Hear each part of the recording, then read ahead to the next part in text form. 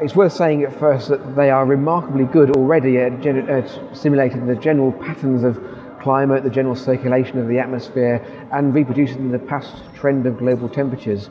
But we still see systematic biases in some of the models, so we have to often correct for these biases when using other models for impact studies.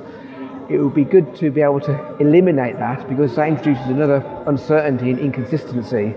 So if we can have detailed, realistic regional climates that don't require this bias adjustment, that would be a major victory, and we can do impacts modelling that is fully consistent with the rest of the climate system. The other thing we need to do is find ways to represent the other aspects of the climate system that are not always captured in the climate models, tipping points, non-linearities. They don't always or hardly ever emerge from the models.